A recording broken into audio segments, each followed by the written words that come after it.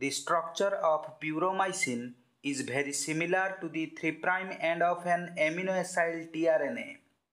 This structural similarity enables puromycin to bind to the ribosomal A site.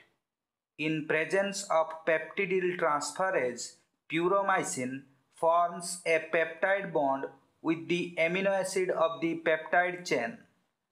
As a result, peptidyl puromycin is produced. The puromycin resembles only the 3' end of the tRNA. So, the puromycin does not engage in translocation and dissociates from the ribosome shortly after it is linked to the carboxyl terminus of the peptide.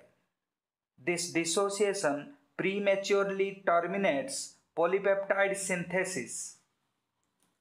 The lone pair of electrons present on the nitrogen of amino group of puromycin goes to the carbonyl carbon of the amino acid bound to tRNA. As a result, a peptide bond is formed. Now, some important points. Puromycin is made by the mold Streptomyces alboniger. Puromycin is one of the best understood inhibitory antibiotics. Puromycin specifically inhibits peptidyl transfer on both prokaryotic and eukaryotic ribosomes.